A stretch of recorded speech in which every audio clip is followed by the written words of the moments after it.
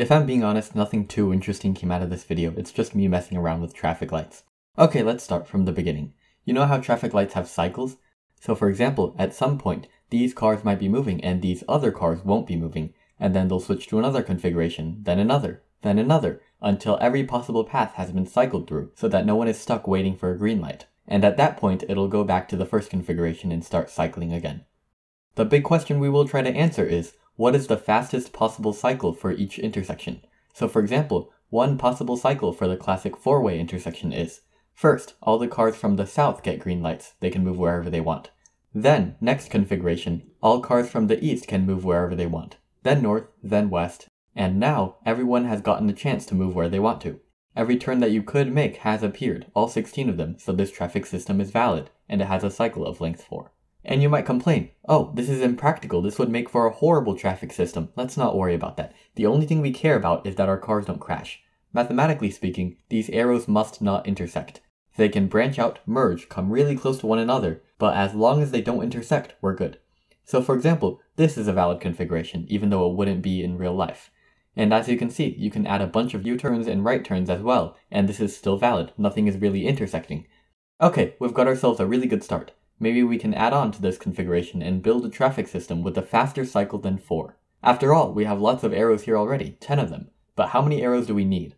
16, because you have 4 roads, each with 4 possible directions to go. U-turn, left turn, straight, right turn. All U-turns and right turns are covered, and we need 2 more left turns and 4 more straights. Surely we can fit these 6 arrows into 2 more configurations, which will give us a cycle of 3. But you can't. You can try it for yourself. It turns out that left turns and straights kind of take up the whole intersection, making it hard to add more arrows. So our cycle ends up being 4 again, and it turns out that your cycle will be 4 no matter what. Onto 5-way intersections. Oh, what's that? You want a proof for the 4-way intersection? I'm being too unrigorous? Hey, here's an idea. How about, instead of pulling up a math video, listening to them say, pause here and think about the problem, not pausing, going straight to the solution, how about instead of doing all that, we look at the 5-way intersection first, and maybe, just maybe, that will lead you to a proof of the 4-way intersection. And you can solve one of these yourself for the first time in your life instead of being force-fed the solution and going, wow, that's so clever. How did they think of that? 5-way intersection, that's how they thought of that. Okay, the strategy of letting each road go individually works again. 5 roads, 5 configurations, therefore the cycle has length 5. Can we lower this number? Is 4 possible? Well, we just have to try it, don't we? 5 times 5 equals 25 total arrows to draw, and we have 4 configurations to fit them in. So let's try to stuff as many arrows as possible into each configuration. Now after we get a few down, we notice that we could do the same thing as we did in the 4-way configuration. We could cram a bunch of U-turns and right turns in, since there's no real reason not to. But now we notice that there's no reason to do it either. We could just leave out all the U-turns and right turns and add them in later. It doesn't really matter which configuration we add them in, since it's always possible. No matter the configuration, you can always add in however many U-turns and right turns you want, and we can see why by redrawing our intersections. Instead of making it an intersection, we'll just make it a pentagon with points on the outside, each corresponding to a lane. We'll label 5 points in and 5 points out, and each arrow must lead from a point labeled in to a point labeled out. You might say, wow, absolutely nothing has changed. But we can redraw our diagram again into a circle. Nothing has really changed. Let's space out our points a little bit for symmetry. Nothing has really changed. But now you'll notice that the right turns and U-turns are basically when points direct to their neighbors. This is the same thing as a right turn, and this is the same thing as a U-turn. And since a point will always have a clear path to its neighbor, right turns and U-turns are always possible. This isn't true for left turns or any other type of turn because as you can see they get blocked off sometimes.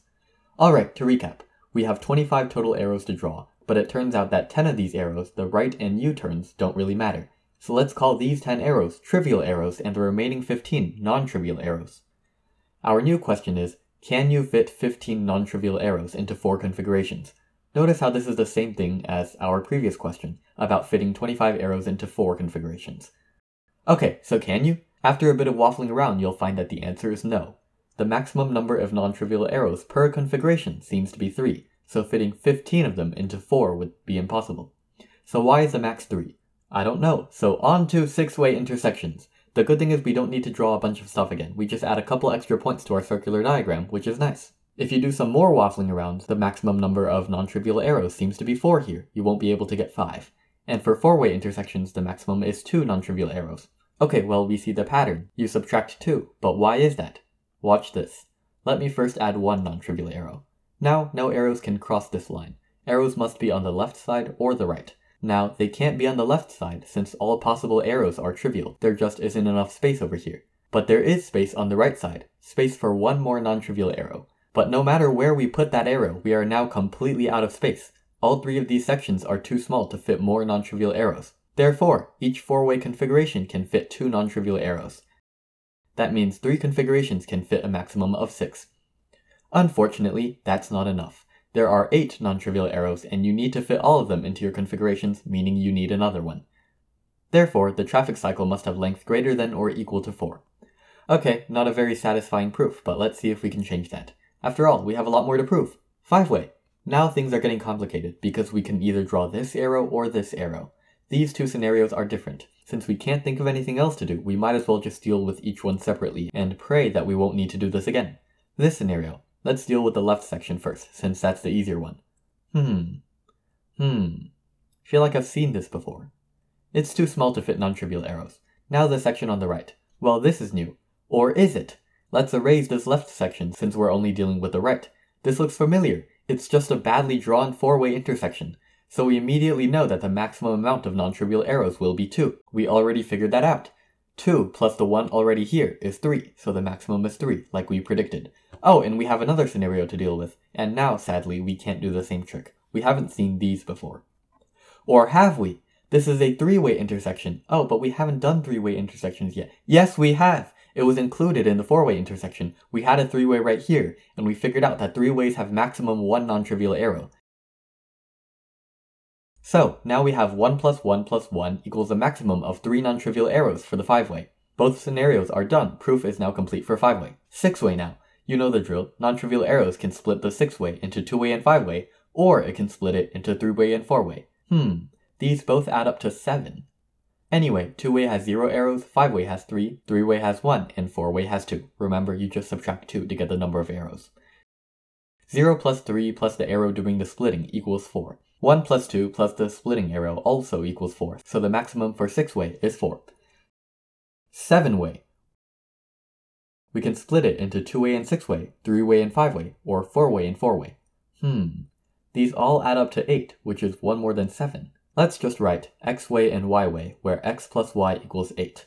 We already know that x-way has maximum x minus 2 non-trivial arrows, and same thing goes for y-way. It has maximum y minus 2 non-trivial arrows. Adding these all up, we get x minus 2 plus y minus 2 plus the splitting arrow equals x plus y minus 3. We already know that x plus y is 8, so 8 minus 3 is 5 non-trivial arrows. Therefore, 7-way intersections have maximum 5 non-trivial arrows. 8-way intersections. You know what, let's just make a variable and say z-way intersections. By the way, I'm using x, y, and z because verbally they stick out a lot more than n or m. Anyway, z-way intersections. They can split into x-way and y-way intersections where x plus y equals z plus 1.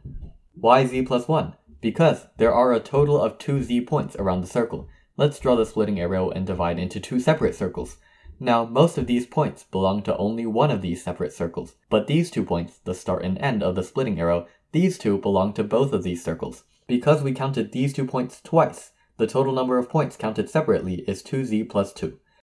Now we know that this is an x-way intersection and this is a y-way intersection, meaning the total number of points must be 2x plus 2y. So, 2x plus 2y equals 2z plus 2, and you can just divide by 2. Okay, now that we understand this equation, back to the main problem. X-way intersections have maximum x minus 2 non-trivial arrows, and y-ways have maximum y minus 2.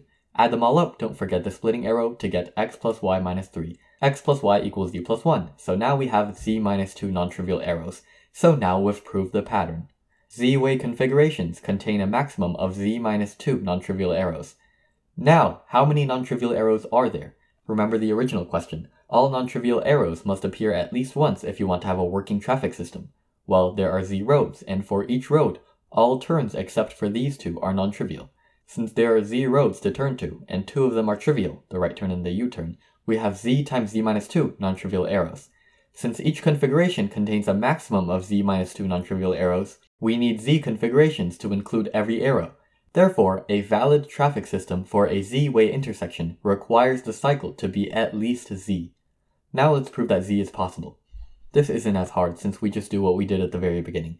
For each configuration, we just pick one road and let all the cars from that road go wherever they want. Repeat for every other road, and now we have Z configurations that combine into a valid Z-way traffic system. The cycle is Z, and everyone is happy. Hooray! The proof is complete. The minimum cycle length is the same as the number of roads in the intersection. Okay, now that that's all said and done, I might do a follow-up video on this. There's still a lot to explore. For example, what happens if you disallow two arrows to touch at all, even at endpoints, and so on. It's a pretty deep rabbit hole. You'll probably get another video on this. Or not. I haven't been the best with making part 2s. Okay, that's all I have for you today, and I will not see you tomorrow because I have a crap ton of finals. Peace.